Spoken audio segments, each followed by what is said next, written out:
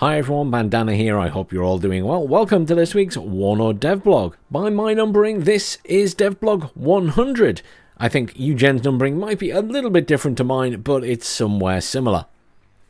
Quick disclaimer at the start here, I've been given access to the devblog a little bit early because I'm actually away on holiday when this goes live, therefore there may have been some minor changes, but it's just the day before so it should be pretty solid by now. So in this devblog they say, we'll be discussing a nation jostled in the spotlight rather repeatedly in recent times, the British. Hold on to your teacups, lads. So I think they're taking the proverbial a bit here, but let's crack on with it. An end to the misery is the first subheading. The British. They sure had it tough. Oh, the suffering. Dear WARNO community. It was great and unrelenting. For all of us. So to rest the community's rather vocal minorities, excited hearts and pouty mouths, we've decided to collect some new units in one devblog. The next subheading is Warrior Applique, assuming you're saying it in French. If you say it in English, I guess it's applique, and the reality is it just means applied. But since Eugen being French had taken the proverbial a little bit, I think we should just continue calling it Applique. Make way for the Warrior Applique, a most fitting title, coming to the British 1st Armoured Division. This Milan-equipped Warrior IFV has an additional bolt-on armour set, granting it +1 front and side armour. This type of applique protection was first added to warriors deployed for Operation Desert Storm.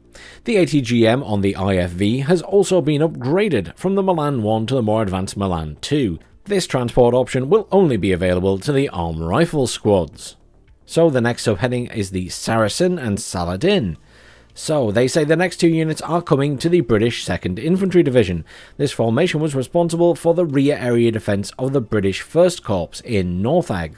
As such, it could count on plenty of old equipment stored throughout West Germany, which would equip its territorial reinforcements rushed from the UK. These pre-positioned war stocks included lots of Saracen APCs, as well as a few Saladin armoured cars.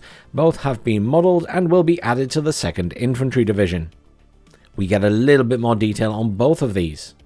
So the venerable Saracen is a 6x6 wheeled APC, lightly armoured, and armed only with a 7.62mm machine gun. Introduced in 1952, the vehicle was only removed from active service in the 1980s, to be replaced by the Saxon. In 1989, the British Army still employed hundreds of them, mainly in Northern Ireland, where it was a familiar sight during the Troubles.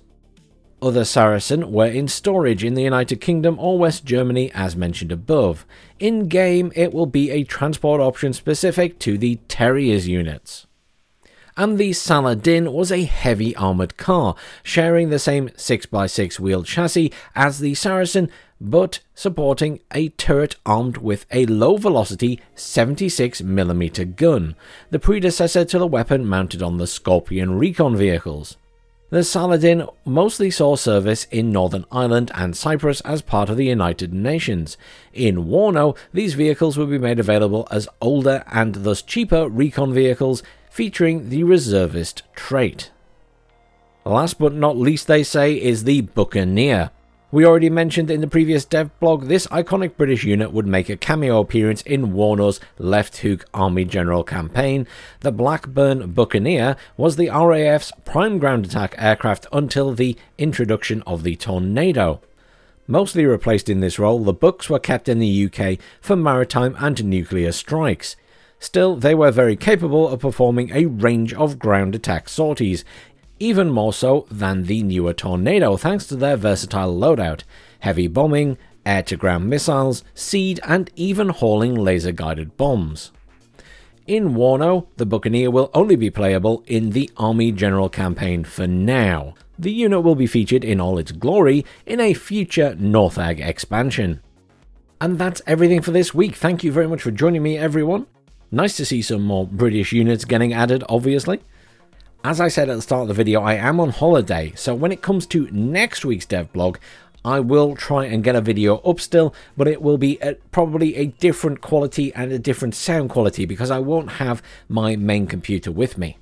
But have a great weekend, everyone, and I'll see you all soon.